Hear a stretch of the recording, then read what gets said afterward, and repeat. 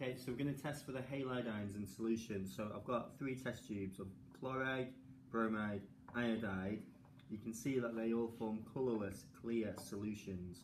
So to tell the difference between them, you need to add some silver nitrate solution, which will form a precipitate. But before we do, we're going to add some nitric acid.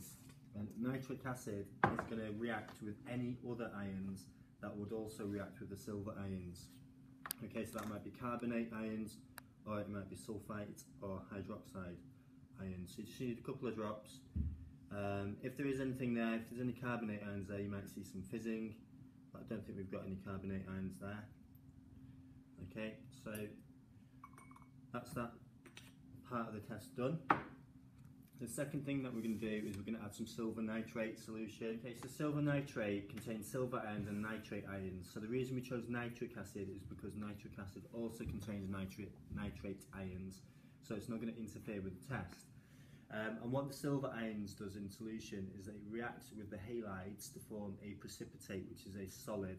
So we should see that happening. Now you'll see when the silver nitrate gets added, the colour of the precipitates. So that's chloride. Chloride should form a white precipitate.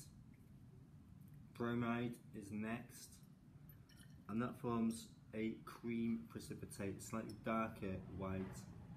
And then lastly, iodide forms a yellow precipitate. So it's sometimes difficult to tell the difference between the bromide and iodide colour. So a further test that you can do is to see if the precipitate redissolves in ammonia.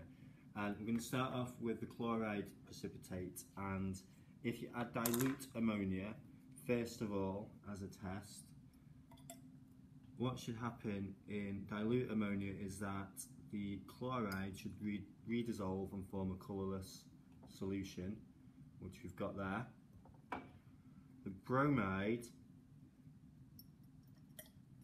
doesn't redissolve in dilute ammonia, and the iodide also doesn't redissolve in dilute ammonia. So we've still got a problem because we need to tell the difference between the bromide and the iodide. So as a further test, what you can do is add some concentrated ammonia to the bromide and the iodide to see if they redissolve. So if I add some concentrated ammonia to the bromide,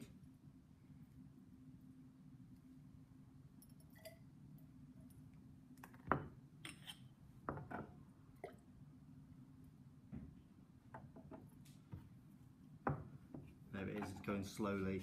So what should happen is that the bromide will redissolve in concentrated ammonia. Maybe needs a little touch more.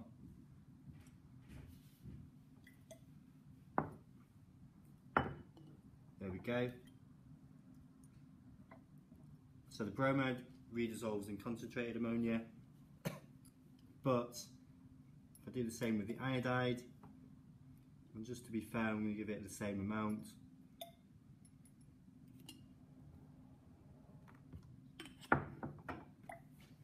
The iodide doesn't redissolve.